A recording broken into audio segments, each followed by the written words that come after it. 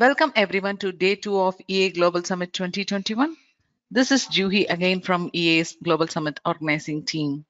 Thank you everyone for your continual efforts and time towards in joining us for this session. This session is by Daniel Siegl from LieberLieber, presenting this session about LemonTree components. Kindly be informed that we will be muting all the participants throughout the session, and if any of you are having any questions, please use the chat window or questions window to drop your questions to the speaker. The speaker will answer the questions during the end of the session. And also to enable more one-to-one communication with Daniel and also with other EA practitioners across the world, following to the session, we request you to visit LieberLieber meeting room in MS Teams. The link to the MS Teams channel is posted in the chat window for your quick reference. If anyone is having any difficulties still in connecting to Teams, please reach us in the chat window or drop an email to registrations@eaglobalsummit.com because we may need to add your email as guest in our MS Teams. Thanks once again for your interest and support to EA Global Summit 2021. Looking forward to another informative session with Daniel in this year's summit. Over to you, Daniel, now. Good morning, everyone, or good afternoon for the colleagues from the Asian side, or a happy midnight to those listening from the US. Today, we're going to talk about a new feature set that LemonTree has since LemonTree 3.0, which is capabilities to provide reusable model components for your enterprise architect models. LieberLieber, I don't know, I think we should be pretty known in these circles, but anyway, we are an Austrian company with an office in Houston, Texas, and our main focus is to make enterprise architect work for industries that have safety critical norms that build cyber physical systems like automotive, medical, all of these types of industries. And this is what we do for a living. I was raised being an enterprise mobility guy, but very soon in my career, I started also always to be a tool maker, to develop solutions around modeling tools and other tools. At the moment, I'm heavily involved in model-based systems engineering. Also on the standard sides of things, I'm involved in the ProStep consortium, which is an automotive consortium that wants to industrialize the exchange of SysML data. I'm a deputy assistant director at the INCOSE for standards, and I always listen and comment on what the OMG is currently doing.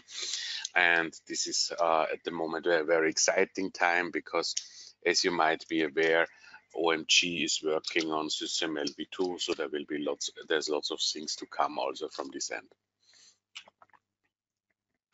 The first thing I want to show you to wake everybody up, I have a short video that will explain what we do, and then we will do a more traditional presentation.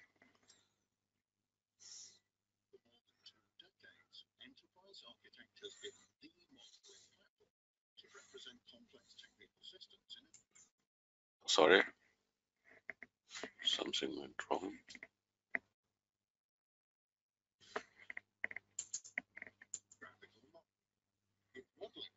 Provides even inexperienced users with a clear overview and easily facilitates analysis, testing, and further development. Enterprise Architect is currently used by over 850 people in all areas of industry, but there's always room for more. Today, models play a central role in the lifecycle of complex technical systems. For example, they enable us to trace all development steps and to document them to ensure compliance with regulation and standards. In order to be able to better manage Daniel, we are seeing a bit of latency in the video, and also the audio is not that audible. Okay, so we skip the video. Yeah. If it doesn't work, we skip it. Yeah, we can just add this video as in our channel later for people to see. Yeah. No problem. No problem. So as I mentioned before, we target companies that build safety relevant cyber physical systems. As I said, it's automotive, it's some space and aerospace technology companies, and medical and so on. Interestingly, more and more companies from other domains like banks and insurances start to also use parts of our technology, of our approaches, because they see that what the safety critical guys do makes also sense for them. Daniel, I'm sorry to interrupt once again. We are not seeing your presentation screen now. Okay. Just sharing. Yeah, we can see your presentation that who uses LemonTree with EA. Yeah, this was the, Slide. you haven't seen this slide also, right? No, we haven't seen this slide as well. Okay, no problem. So this is basically who we target, people that build safety relevant cyber physical systems, because they have loads of norms to fulfill in order to have the legal requirements fulfilled to deliver the solution. Here is some references from our automotive customer base. It's companies like Volkswagen, like Veoneer or Magna Electronic, or in Asia, type of groups that Daihatsu or Subaru or Samsung SDI, ZF. So there's plenty of companies in the automotive industry using our technologies. And one of the big things for all of them is that the pressure in the market gets bigger and bigger. They have to develop cars faster, subsystems of cars faster. So they have various solution strategies. One is the model-based systems engineering. On the other hand, they need good configuration and change management. They need to act more agile. They need to comply to various norms, and the supply chain is always changing as well. So one of the solution scenarios, overall solution scenarios that they are aiming for, is platform or product line approaches to develop product, and we will look at that in more detail. This is today's focus, how you can do platform or PLE approach using enterprise architects. So when we talk about the platform and product line approach, this is now an airliner example. You typically have a platform, how to build an airliner, and then you have various products. In this case, it's product line A, product line B, product line C. And obviously, sometimes during a project, the platform might change inside the project, and you need the capability to update the platform after the changes. And then you might want to propagate at the time that fits the project, not automatically. This is an important point, into the other product lines. So you develop a change to the platform in one product line, and then as you move on at certain points in time, you release or publish these changes to the platform to the other product lines. And also these capabilities that we build to do this product line development with enterprise architect can be used for various other scenarios also. You can also send, for example, a part of a model to a supplier. They can add their stuff and send it back, and you can reintegrate it. This would be the supply chain. Or you can use the same capabilities also for advanced team collaboration. Or what we see also more and more, that people basically have given up on the concept of 150% models for variant management, and they use branches and our LemonTree component strategy to be able to manage the variants of one product with the same technology that we introduce for the product line development. The life cycle of the reusable model components is basically independent of the main model.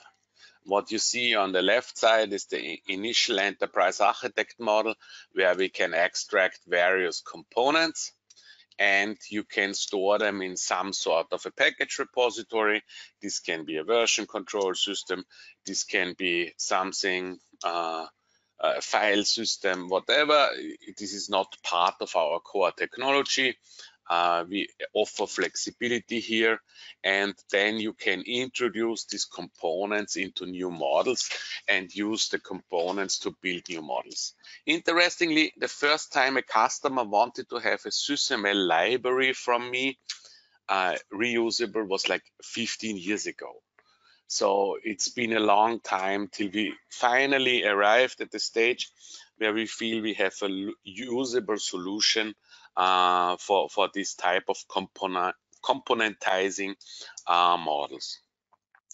Interestingly, the concept is, again, as you might know, the LemonTree concept is very heavily influenced by software engineering and the best practices in software engineering. And this is, again, very close from the ideas, from the concept that we use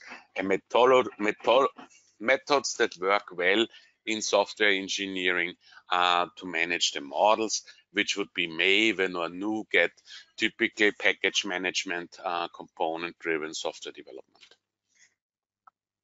And the beauty of this is, at the end of the day, that you can have a life cycle for your product line, for your platform, and the most effective thing about all of this is that you can have that you can exchange components or update components independent of this life cycle of a product line, the main life cycle. Imagine you have a project for customer A where you use an old version of a controller, of a mini computer, embedded mini computer, and for the new project you already start with a new design, a new hardware component. So you can reuse everything from the old model, but just replace the part with a newer version that contains the embedded mini computer.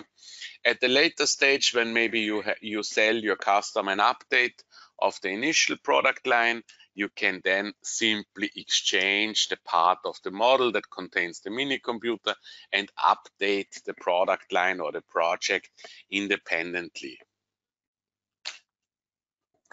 So, and one key thing about this creating components from models is always the dependencies, because generally speaking, our models are so powerful because we have so many connections behind the scene. It's like a graph.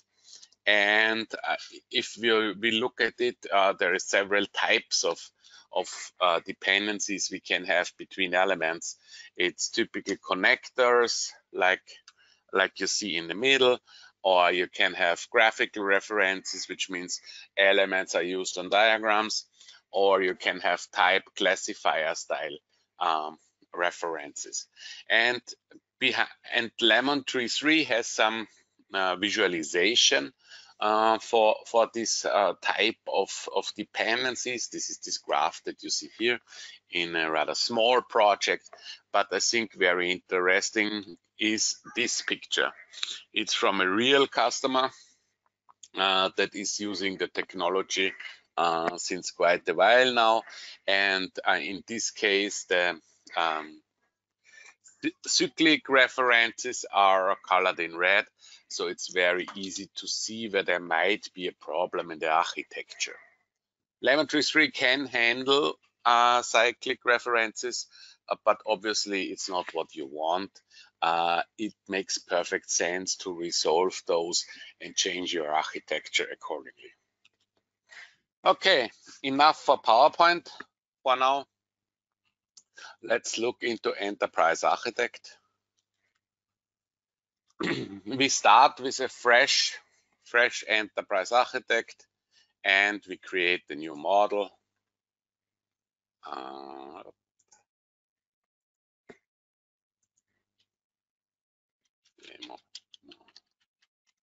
Obviously, this model now will be empty, and we can start to introduce components from our model component library.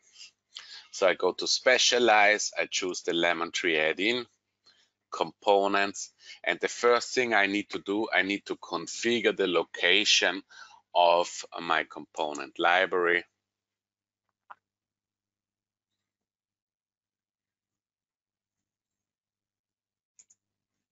In my scenario here, this is a path in the file system on my local computer, and I add it, and that's basically everything I need to do to be able to use LemonTree components to add components parts. So let's go to import, and you can see there is several components available that I can introduce. We will click away most of them for now, and let's say we want to modify the system context.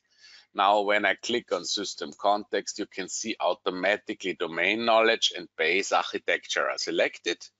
This is because LemonTree Components is aware that the system context has dependencies to those two. Still, I can click away the dependencies and import it.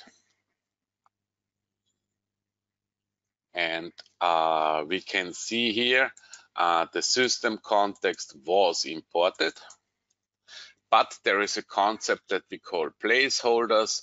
For every dependency that is not here, we create placeholder items, traceability view, and those basically give you the elements that we need to make it happen. Okay, so this is maybe a better example.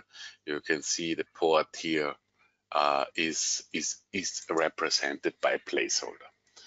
Despite this not being complete and placeholders and everything, still we are able to modify this. So for example, I can add a node and create a relationship and all of this. So this is not necessarily stopping us from working, but it's simply not complete, and the elements are shown as placeholders.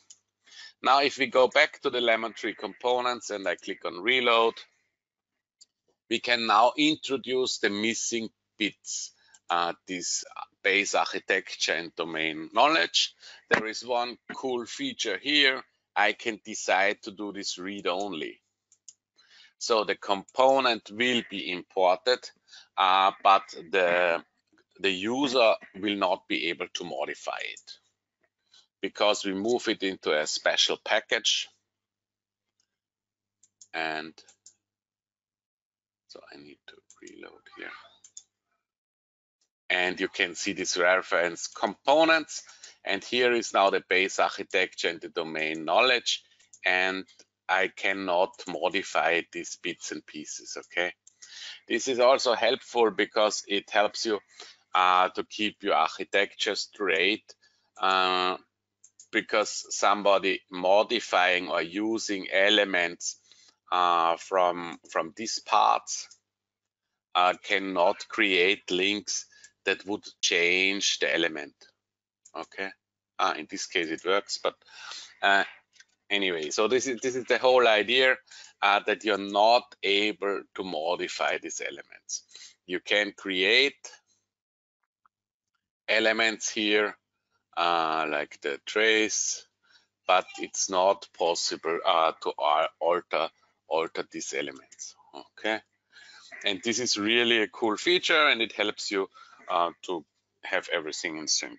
Once I'm done and I say, okay, my changes to the components are really substantial, I want to return them to the platform people, I can again go here and go on publish.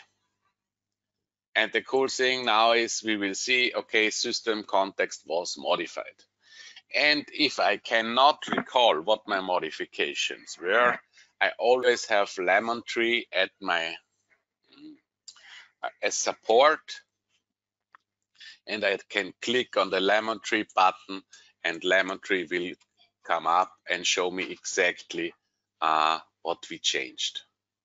And I think this is really a powerful solution to be able to control this whole package and component workflow in a very good fashion, because I can see the diagram was changed and one new element was added, and this is what was my intention. If I'm done, I click on publish, and now what happens, there is a JSON file written to my hard drive, and we can see it here, system context. And this is another cool feature of our technology, I would say, that we can double click on this file and check what's in there.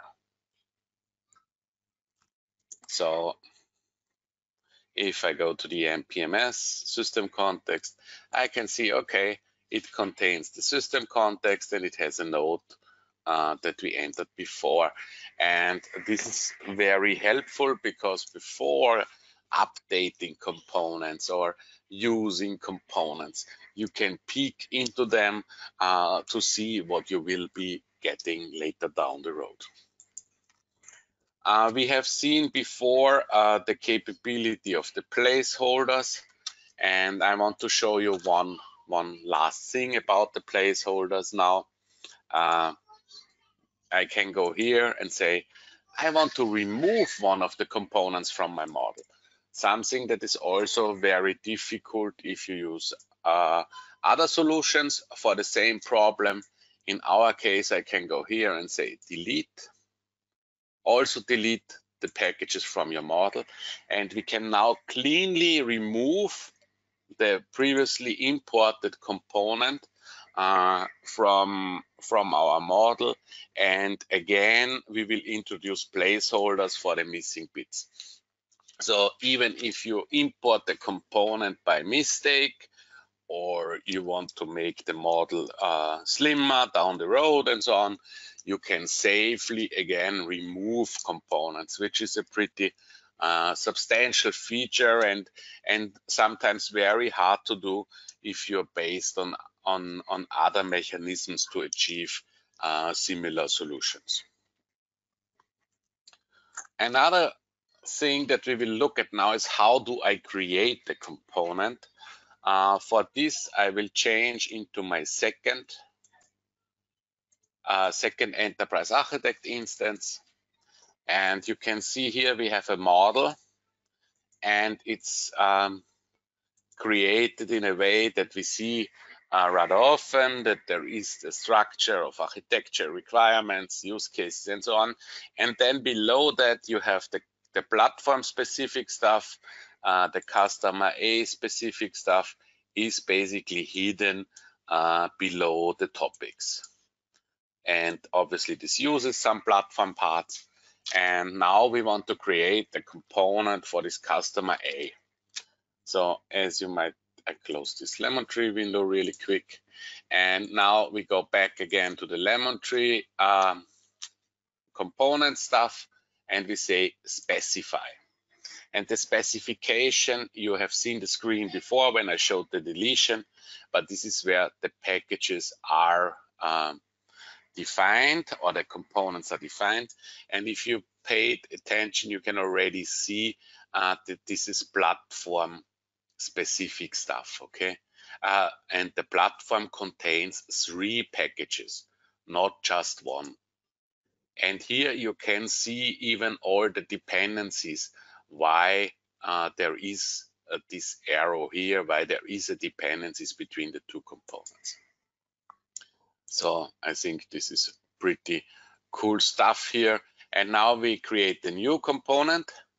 And the trick here is that we can take sub packages of several packages and create the component that consists of packages that are lying in different parts of the hierarchy to create a logically useful component without having to restructure my modeling pattern. Now, if I click on create, my new component, the customer A, was created, and I can click here and I can again see the dependencies and so on. So this is really helpful stuff to make things easier with reuse of models, with platform engineering and so forth. And obviously now, once I maybe didn't save it. No, I saved it. And now you can see, okay, I can now publish the customer A component to my local repository path. I'm not sure if this is the correct one, but anyway, you get the idea how you can do this. And now we created a component that can be reused elsewhere. Let's check if I got the correct. Yes, I got the correct one. And now we go back to the consumer model again, to the demo model, and we will import this customer A to show you how it will arrive here. So I go here. I go here and say import, and we will now only import the customer A.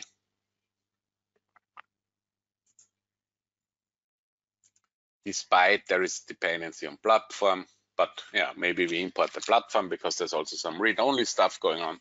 So we import platform and customer A. And we close this window.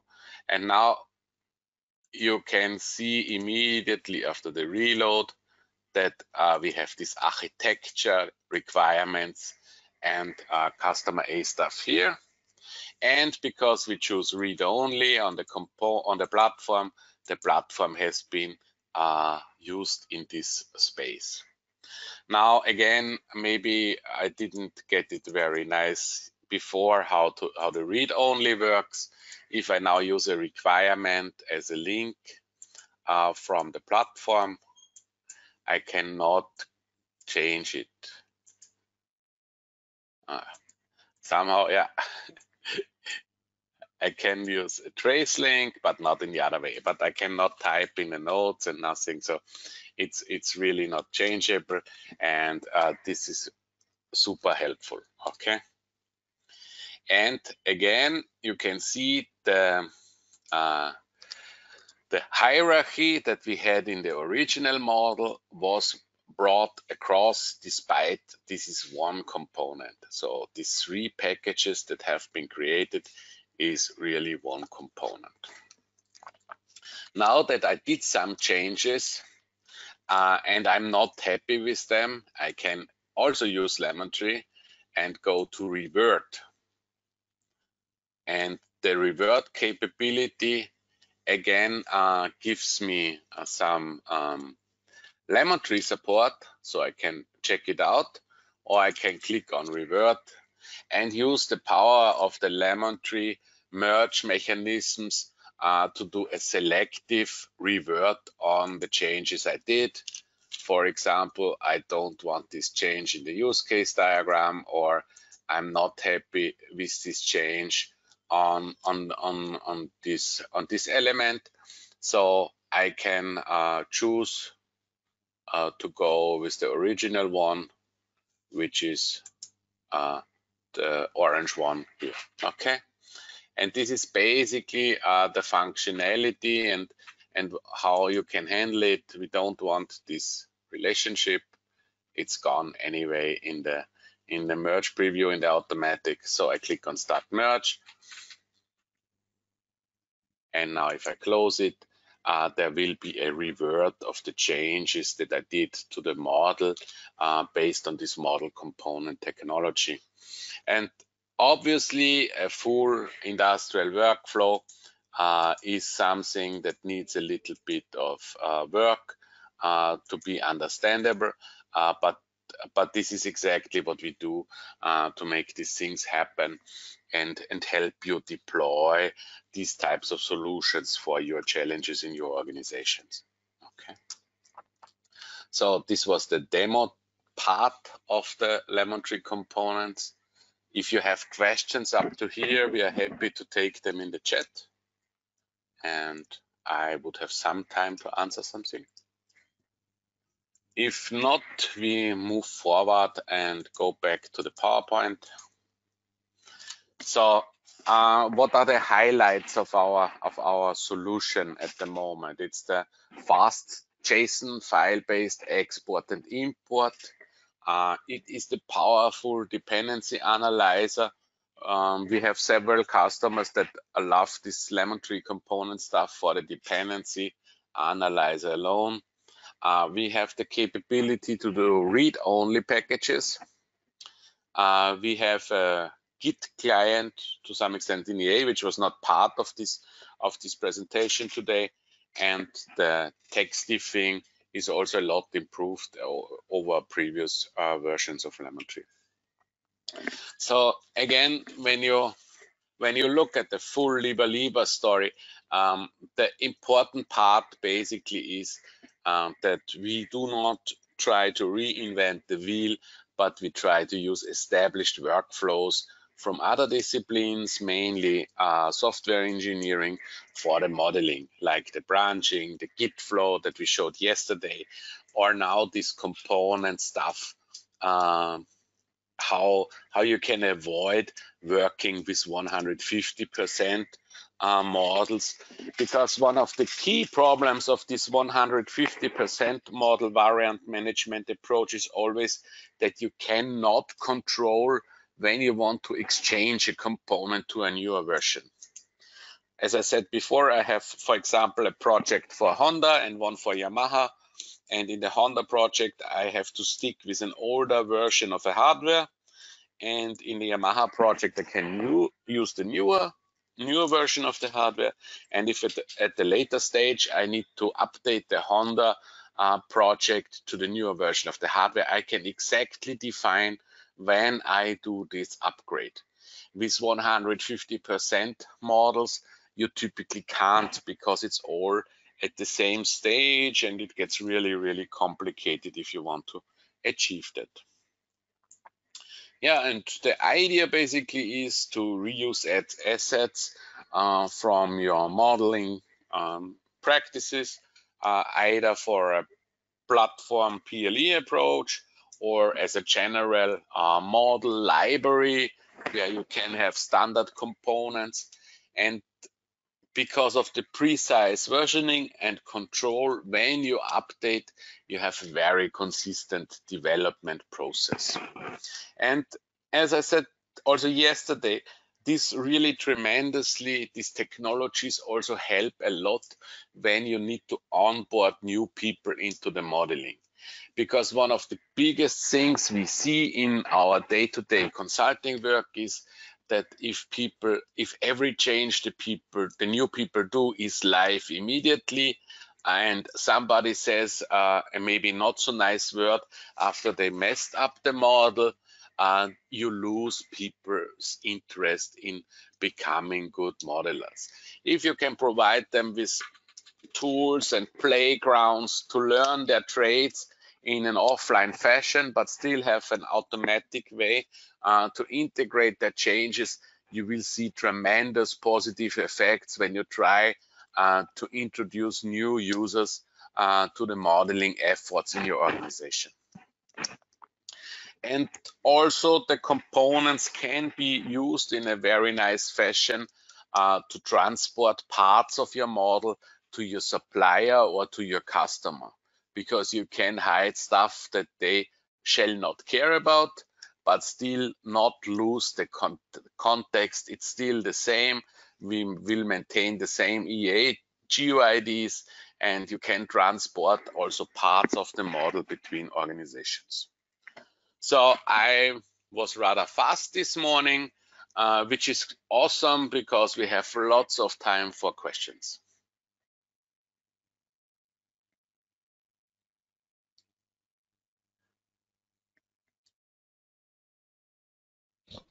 Yeah, thank you, Daniel. Thanks for the wonderful session. So we have a good bunch of questions for you to answer here. So the first simple question is, what's PLE from Rolf? Product line engineering. Okay. Okay, and the other question from question is, does it integrate with Mercurial? This is a question we need to discuss offline. Generally, Okay. it's based on files, so yes, it can integrate. Okay. And the other question is, any white papers which describe the user journey with PLE approach? From Matt Thomas.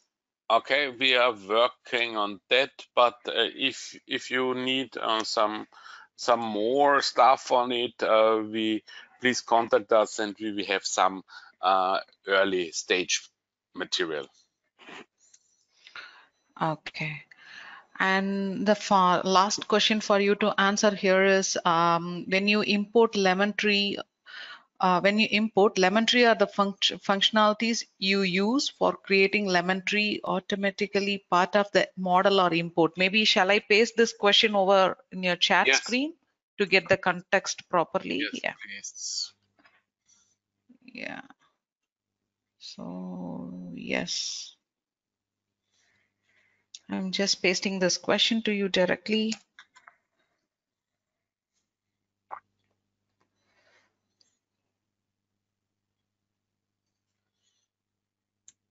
Okay, so I do not.